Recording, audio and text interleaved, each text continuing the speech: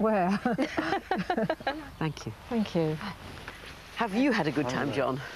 I've had a difficult time. Have you? Have you? Well, it's extraordinary, I think. Can I creep away in there? Of course. I'm absolutely enchanted by these Gargoyles. gargoyles. Why are they all these wonderful colours? Because I had little spots of paint left over on my palette, little spots of pure colour from the edge of the mixing. They were too good to waste. Yes.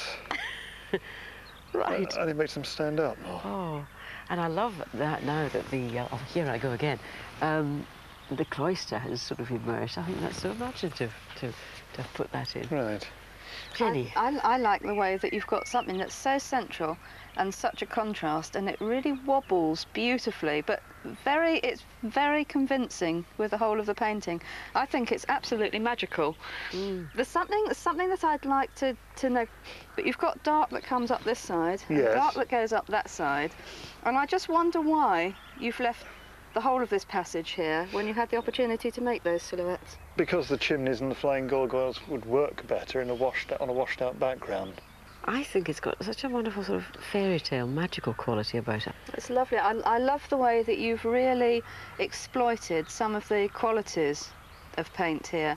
You really scrubbed into thickish paint to get a line and splattered things about. And I think also that, I don't know what you feel, Hannah, but I feel that the pen wash that you've put in is not intrusive. Sometimes it tends to contain the colours and be rather illustrative, right, but I think this goes across nicely and works very well. And some of that ink is in fact watercolour, so I make up a watercolour and dip the pen in that, and then that dissolves away. Nice. Yes. No, I think it's a lovely painting.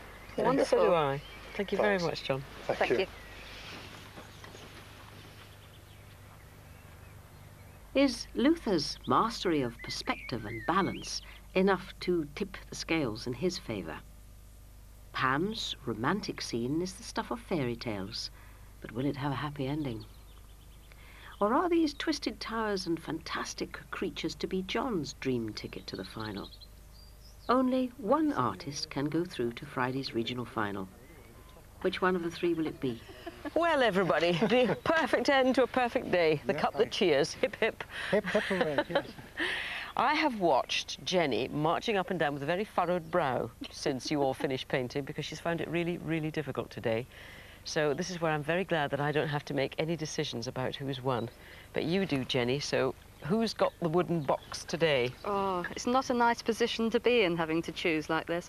I think what has stood out more than anything else today is the fact that you've all used watercolour in such an imaginative and expanded way. Really used the medium to its full. But as Hannah says, there's only one person who can win this, sadly. And I think that one contestant has kept the quality of the watercolour and has also expanded it into something else without actually falling into any of the obvious traps that might occur. And today, John, you're the winner. Well done, John. Pal box. Can I pass this to you, Pam? Very well done. To Luther, the new watercolour champion. Indeed to all of you. It's a very set. difficult decision. Well, I'd like to thank you all very much indeed too, because it's been a really, really good day at Laycock Abbey. Tomorrow you'll find us at Iford Manor. I hope we will see you then. Until then, goodbye. Well done. Thank you. Well done. Why not try a watercolour painting for yourself or improve your existing skills with the Watercolour Challenge Practical Painting course? It's on sale now in all good newsagents, priced at 99p for part 1 and £1.80 for all other weekly parts. Back orders and subscriptions are available by calling 0870 727 7377.